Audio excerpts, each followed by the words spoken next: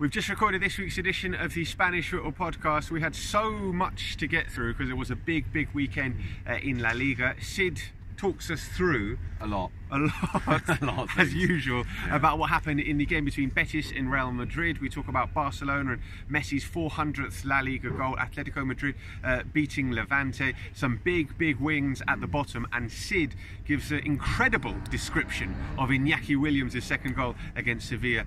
You will not want to miss it. Yeah, I get a bit breathless.